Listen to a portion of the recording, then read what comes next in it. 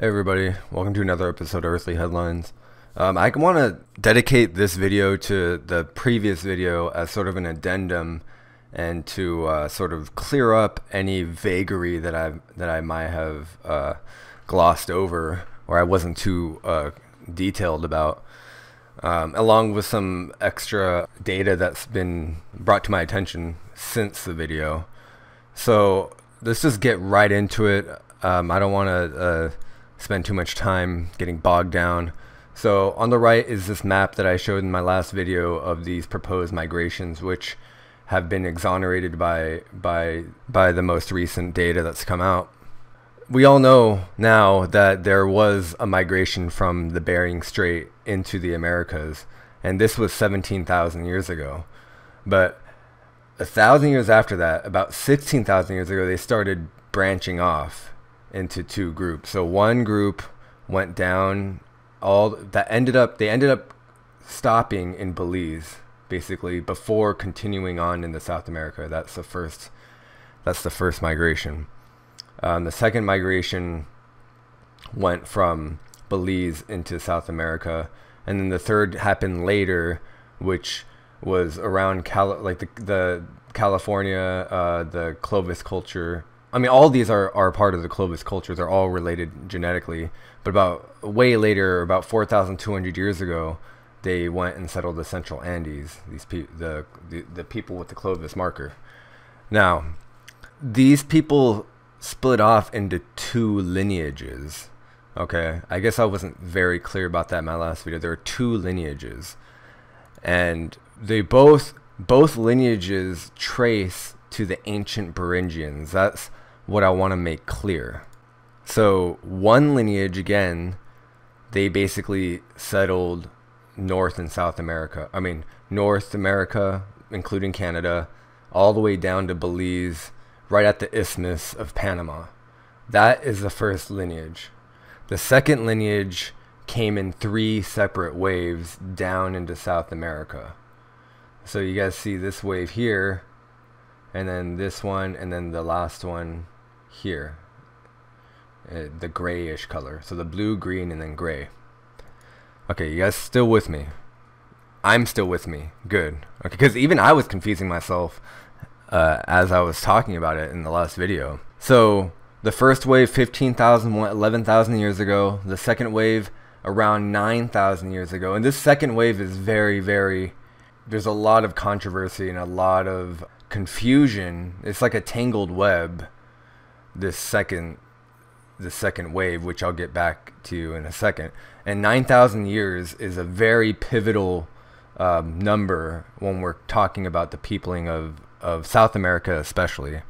The third wave you don't have to worry too much about, although it was 4,200 years ago, and these people mainly came from the Channel Islands. So there are these people there's this place called the Channel Islands off the coast of California, and their genetic marker was the same ones found in the people in the Central Andes, and they came there 4,200 years ago, and that's clear in the data. The study that I talked about last time, the University of Sao Paulo, Harvard University, and the Max Planck Institute in Germany, those three main, among others, but those are the three main research facilities that commissioned this study, and they established these dates essentially. So the first wave of migration, again, I said they're the Clovis culture. They have the Clovis marker. They all the subsequent migrations contain their DNA, their genetic marker, according to this study. Now we're going to get into later where there's an anomaly, which is the crux of the debate here, is whether or not every single Amerindian or Paleo-Indian discovered in South America has this trait, has this genetic marker. Another thing about this study I want to clear up is the Montana boy. Now the Montana boy here is dated 12,600 years ago. So the DNA of that boy was found basically in this place called Lagoa Santa, which is where the Lucia school is. If you guys don't know who Lucia is, she's like the Lucy, the oldest. She's the Lucy of South America, basically. She's the oldest the oldest discovered Homo sapiens in South America. And she dates to about 11,000 something years, I think. But anyway, her people were found to have this genetic marker in the Montana boy. Now, why is that important? Well, the guy who in the 80s, this guy named Walter Neves, he was one of the first guys who was delving into this line of inquiry. So he found this skull. The Lucia skull is known for being very well intact. So he reconstructed the facial features with skin and everything and found that she had Australasian and African phenotypes. So using this, he proposed that at some point in the remote past, there must have been some some migration that predated this Beringia migration. Well, at the time he didn't say that. Now, in reflection, it seems to be the implication. But he attributed, before the Beringia hypothesis, he thought that the people from Beringia had African traits. What I want to clear up now is these migrations, they have nothing to do with people from Africa or Australasia. I'm talking about these migrations, okay? These migrations. I'm not saying that these migrations were the only migrations, and some scientists are saying that, but that's not what I'm saying. I'm saying that these migrations that in question, conducted by Harvard, University of Sao Paulo, and the Max Planck Institute, everything that they found, they don't have any genetic markers tracing to Africa. In what's depicted here. I want to stress that enough. Okay. So he constructed this Lucia school, and for a long time he thought Lucia had these African markers, but then when the study was conducted, they found that the people and Lucia herself, they had Clovis in them, essentially, because they're related to the Montana boy. So that kind of destroyed the hypothesis that Lucia was exclusively from, or had some sort of genetic connection toward the Australasian African people. We'll get back to that in a second, though. I'm not saying that there was no African or there was no separate migration other than this one. I know I said that 3 times already, but I want to stress that. I will get to that later. So from a genetic standpoint, the Lagoa Santa people, which is basically where they found Lucia, they're descendants of the first Amerindians, the Paleo-Indians, these people from Beringia. Okay, so here's where we get into the really interesting stuff. The members of this first lineage of South Americans, the first lineage meaning those resulting from this migration, they left no identifiable descendants among today's Amerindians. So their genetics did not pass on to the modern people today that are living in South America today. At 9,000 years, remember I said 9,000 is going to be important. 9,000 years ago, their DNA disappears completely. So there was from 9,000 years onward, there was this so-called population replacement, genetic replacement, where all the fossil samples is replaced by DNA from the first Clovis wave. So all the current living Paleo-Indians, Amerindians are descendants of this wave now.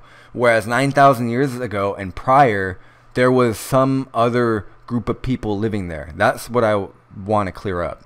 And I guess I didn't make that clear enough in the first video, which is my fault.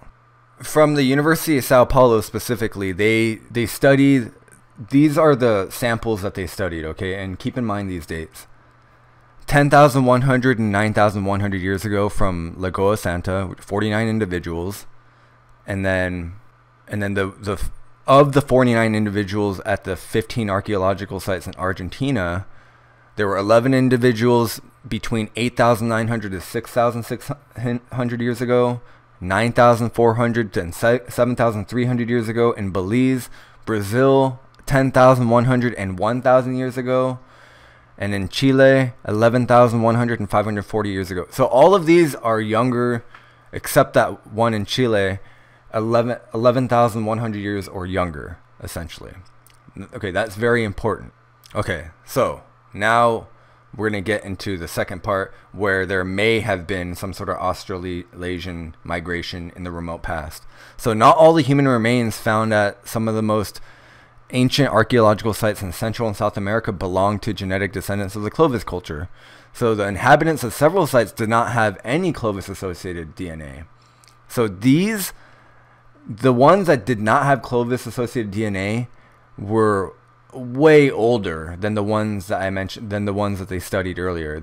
So I think one was 12,500 years ago. That was Lucia, by the way. Lucia was 12,500 years ago. So that Lucia was the oldest, but she did have Clovis DNA in her. But Lucia was probably some sort of mix, because she wasn't entirely Clovis, although she did have Amerindian in her. She and her people had some DNA that was unknown, essentially.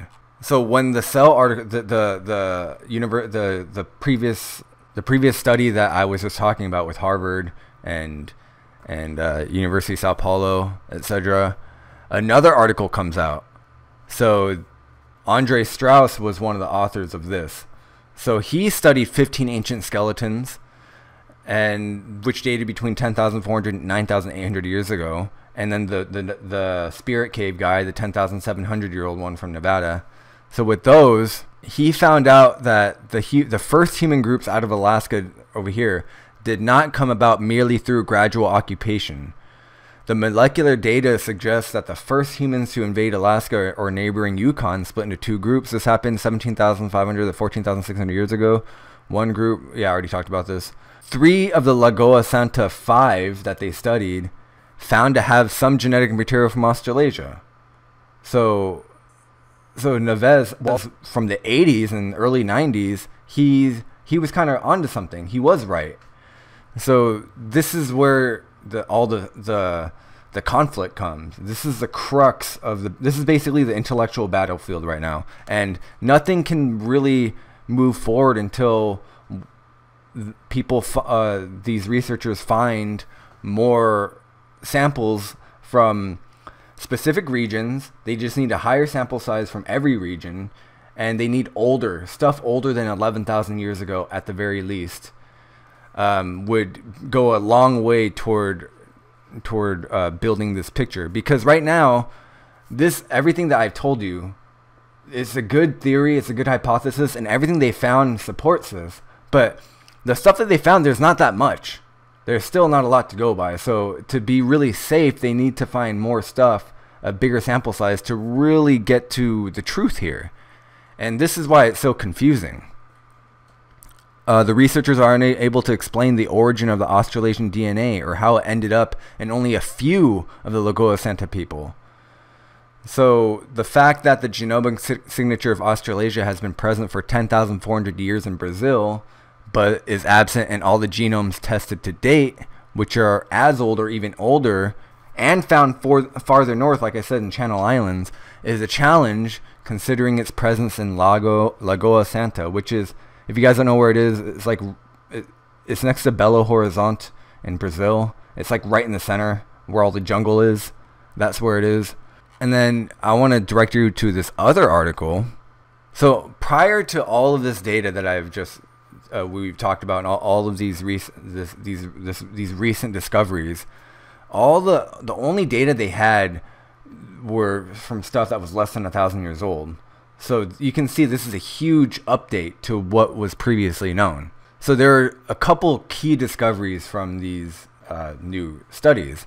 So first, I mentioned that a Clovis culture associated individual from North America around 12,800 years ago shares distinctive ancestry with the oldest South American individuals that were studied. That's the first discovery that is that's very very important. The second key discovery was the fact that the Clovis culture associated lineage is missing in present-day South Americans and in ancient samples that are less than 9,000 years old. So 9,000 years ago, something happened, either some sort of giant Holocaust type situation where they killed off everybody who were different than the Clovis derived people, or a sickness. Maybe there was some sort of plague that somehow the Paleo Indians were immune to, but then the older Australasian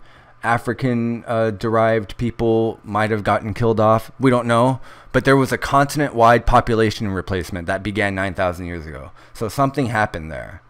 Something happened. 7,000 BC, around there, something happened. So after the population replacement, there was striking genetic continuity between ancient individuals dating up to 9,000 years ago and modern people from multiple South American regions. This contrasts with Western Eurasia and Africa, where there are few places with such long-standing continuity. In the last episode, I was talking about how this situation is a very unique situation compared to other parts of the world, because this is not the case. This case of this long-standing continuity, of the genetic continuity. So I hope that kind of clears things up for you guys. I got a couple emails, and then some people told me in person that they wanted some clarification, so I felt like I needed to clear that up a little bit. So just to recap, the studies that came out are talking about just these migrations from the ancient Beringians, and then they make no mention of the Australasians or the people the individual of Australia who and people from Africa who had markers coming into South America. They do not talk about those waves.